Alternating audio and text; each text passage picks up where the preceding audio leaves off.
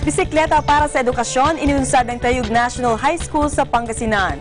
Layo naman itong matulungan ang mga estudyanteng hirap sa buhay at walang pamasahe patungo sa kanilang paaralan.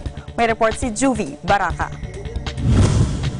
Bisikleta para sa edukasyon. Ito ang proyekto ng Tayug National High School para sa kanilang mga estudyante. Dito sa Tayug National High School ay maraming mga estudyante at marami din dito mga bata na nanggaling pa sa malalayong barangay na kadalasan ay hindi nakakapasok dahil sa hirap ng buhay at walang pamasahe.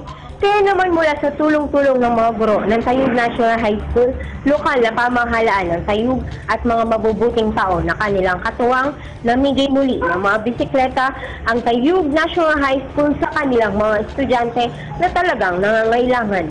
Ayon kay Ginoong Mark Martinez, ang proyektong ito ay advokasya ng paaralan. Kami na ang gumawa ng paraan dahil ito po yung tinatawag nating school advocacy. Isa ito sa mga advocacies namin para matulungan din ang mga parents na mapaunti ang kanilang iniisip lalong-lalo na sa pagpapaaral ng kanilang anak. This is our 4th time para makapagbigay. Last year we started hanggang December. We are trying our best na makapagproduce kami ng 300 bikes para sa mga unang 300 na estudyante na mabigyan po ng libre na bike para makapag-aral ng maayos.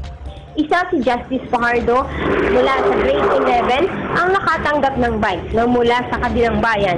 Ayon kay Ginoong Mark, kapag araw na ng Miyerkules at kulang na ang pamasahe ni Justice para pumasok, ay nilalakad niya na mula sa Natividad hanggang Tayug na 2 kilometro ang layo. Kaya naman laking pasasalamat ni Justice at nabigyan siya ng bike. Hindi na siya maglalakad ng 2 kilometro para maipagpatuloy ang kanyang pag-aaral.